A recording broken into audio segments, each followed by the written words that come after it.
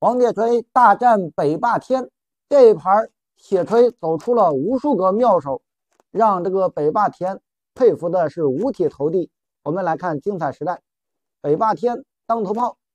铁锤把马跳，好像要走反攻马了。哎，红旗上马之后，他还是还原成了平伏马，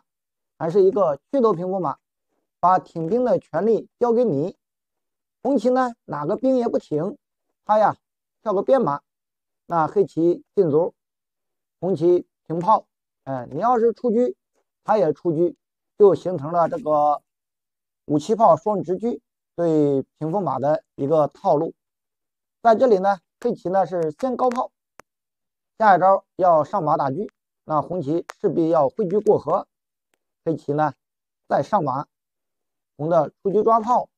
黑的出车保住，红棋再车八进四。防止你这个一冲卒以后再进马踩炮，黑棋呢先补个象，红棋呢挺兵给车加根，防止你平炮的一些闪击，黑棋呢再补一手士，红棋抢先动手，炮打卒，那黑棋呢也针锋相对，冲卒展开反击，红的平车一抓，黑棋走到这儿，他并没有选择这个马踩进去。也没有选择往下冲这样交换，他呢怎么走的呢？进炮七合打你的车，等你吃过来之后，这个炮走开了，再高车保住马，双方在这里纠缠。红棋平车双车夺马，那黑棋呢来一手回马金枪，现在两个兄弟保着呢，你也不敢吃。黑棋呢红棋呢就先平车，将你马腿绊住。黑棋呢再平车，以后呢可以抓炮，以后呢可以往下二线来点。红棋呢在这里选择了一手士六进五，这个士应该说补的有问题，可以考虑补一手士四进五。那黑棋呢就平炮过来打马，这个棋呢可以考虑进炮打。这个一打你怎么办？你这个小马呢又不敢回边上你回边上人家进炮一绊，打向这个闷杀呀。那红棋呢就进车牵住，这样呢你要打马他就吃车，你再吃他给你一打，这边还捉着双，那这个肯定交换了，这个黑棋不满意。那黑棋呢在这里就选择进车七合，防止红棋冲兵。那红棋呢就赶快拆炮敲形，下一招以后呢准备把象连起来，黑棋呢先把炮躲开，红棋呢也是冲兵，黑棋杀掉，红棋呢补个象七进五，这也是大多数人正常的一个选择，补成这个正式象。其实呢这个棋它应该补个花式象，补一个象三进五，黑棋呢就没有那么多利用的机会。那走到这儿，黑棋呢并没有逃车，他怎么走的呢？他平个炮。你现在你敢飞车吗？你飞车这边是打门攻而且这样走完之后他下一招有一个平车吃车，这门呢是双杯陷阱。那走到这儿，红棋的正招应该是把马吃掉，来跟他交换，这样呢他杀兵。这个这边来这个绝情铁门栓，他就来这个双杯陷阱，他就来做个士，这样呢他一吃，他把马一吃，他把马一打，他把这个一打，他呢可以过来打一下车，走成这样还是红棋要稍好一些。这是正招，但是呢红棋呢感觉这条线上压力太大了，他选择了一手回马金枪，这招棋走，这个局势一发不可收拾了。黑棋呢选择了一手吃兵，现在这边吃马，这边打将要抽车，你这边还打着车，你这个车还不敢躲呀，一躲又踩这个车，那这被逼无奈，红棋只能选择一手砍马，那这边呢打象一将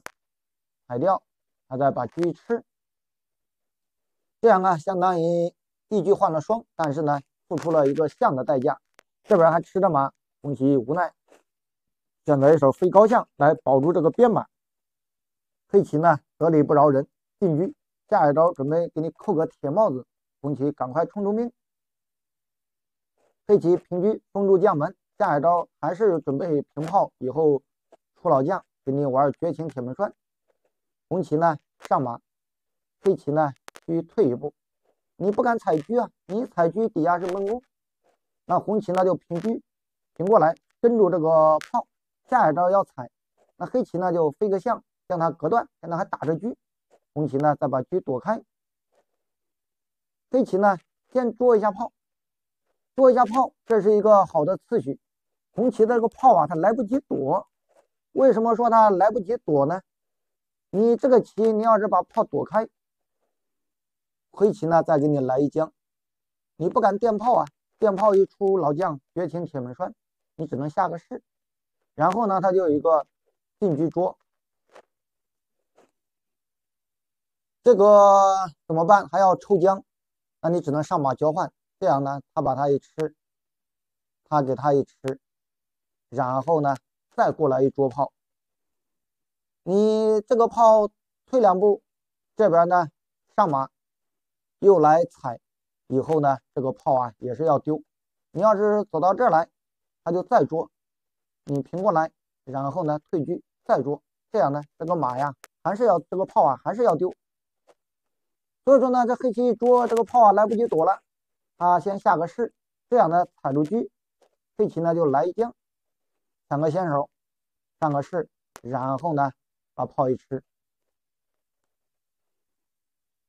他把象一落，就相当于啊打住一串。那黑棋呢把车躲开，红棋开炮，将马打掉，相当于先棋后取，又把这个士子找回来了。那黑棋呢进车绊住马，他并没有来吃这个象，绊住之后无奈再飞个象保住这个边马。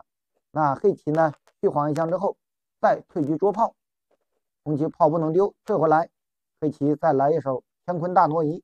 甩过来，下一招一将不能落士，只有送马。那红棋走到这儿被逼无奈，只能啊对车，黑棋把车一吃，红棋一打，这样呢就形成啊有车杀无车。现在打着卒呢，这个卒不给你吃，拱起来以后过河还要威胁你这个边马呢。那红棋呢赶快把马跳上来，黑棋先平炮将马摁住，红棋进马踩卒，黑棋呢不理了，吃中兵。你要是敢踩卒，他就过来捉你的炮，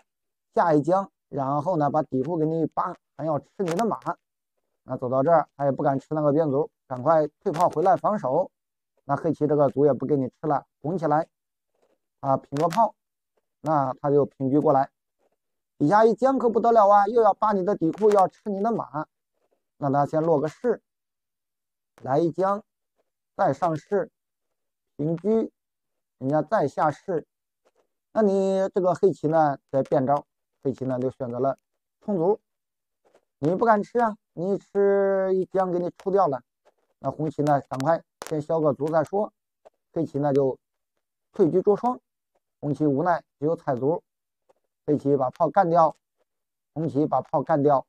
黑棋再来一手平车捉双。